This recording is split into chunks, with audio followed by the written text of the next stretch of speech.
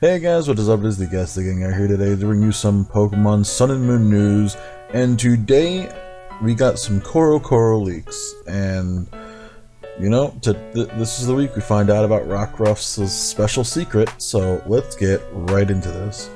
So first off, we see that Rockruff either has 2 evolutions, or actually I should probably switch these around. Looks like they go that way anyway. Yeah, that looks kind of better. Alright, so apparently Rockruff will either evolve into one of these during the night and day, or its form will change from night and day. We did see before that it might evolve into a werewolf due to other leaks and stuff. But I'm really, I don't mind it. It looks pretty cool, I guess. I'm trying to figure out what's with the dark one, because it has like these weird, like, things on its side. It looks like its tail is more of attached than it is actually there, where the one on the right just looks like a regular wolf. This also makes me think about there's another like legendary that people are thinking of, that's like the Twilight Pokemon, where like in the mythology that Lunala and Soligaleo came from, there were 2 wolves or whatever chasing the moon and sun, and whenever they caught up to each other, that would cause an eclipse. So I'm thinking that it has to do something with this. I'm not 100% sure. It's been a while since I've had to mention that or talk about it in general, so I'm not sure if that's the same thing. But I'm kind of looking forward to see how these come out in gameplay. So let's move on to the next one, which is the Ultra Beasts. Now, we see in this page that now there are not 1 but 2 new Ultra Beasts, and let's just do that.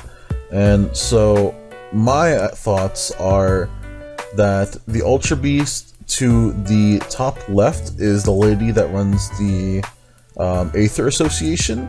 Fuck, what was her name? It was like, what was it? Luzamine, sorry.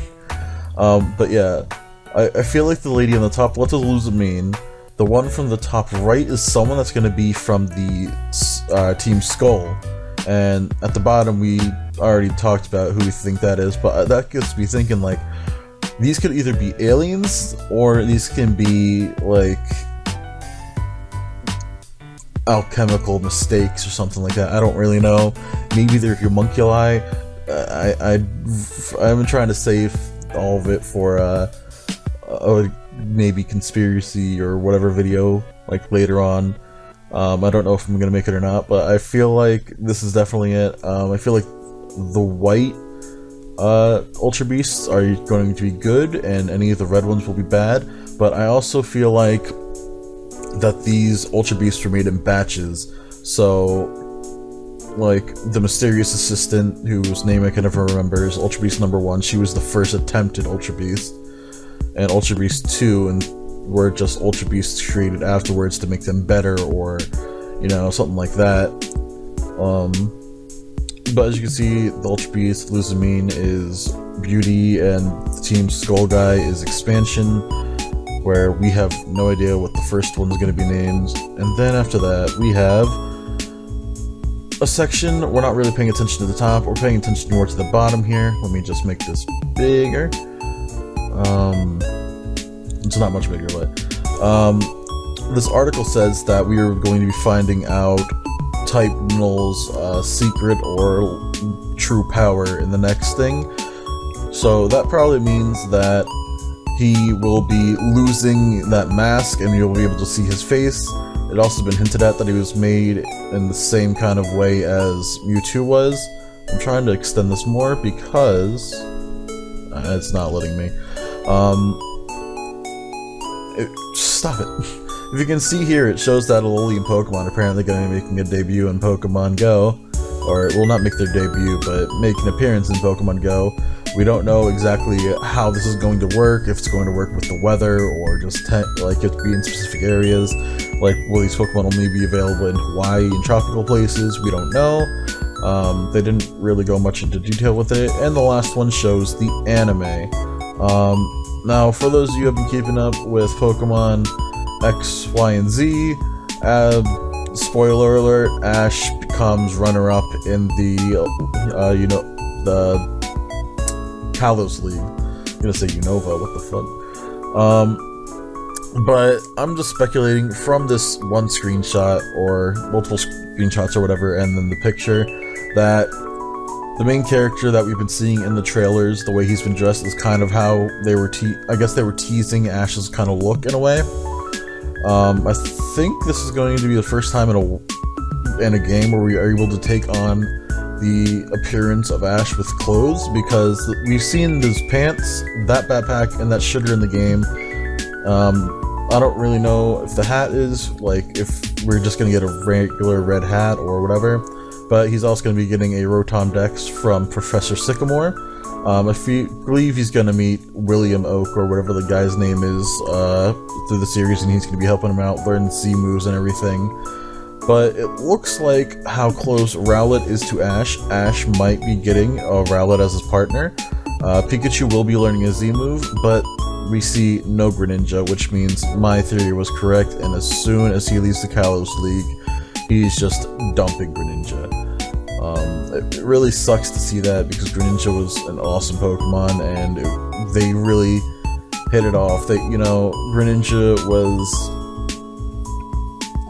Greninja was, in, like, a sense, just, like, part of Ash, more than any of his other Pokemon really have been. Greninja had this form that could only be reached when Ash helped him with it, so I'm guessing there's going to be a really touching scene at some point where he has to leave Greninja behind, and Greninja just doesn't want to accept it and just runs away or whatever.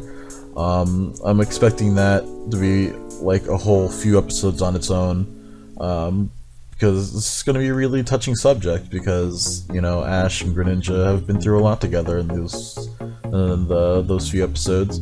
I don't know if this is also hinting to Charizard maybe coming back for the traveling system, or maybe he's just gonna have to, like, rent Charizards and Laprases. I'm guessing he might also get a Rockruff. I don't know where Litten and Popplio might come into this. Again, they could also be one of his starter Pokemon too, or one of them could belong to the girl back here. And then the top right, if you look really close, you can see Team Rocket on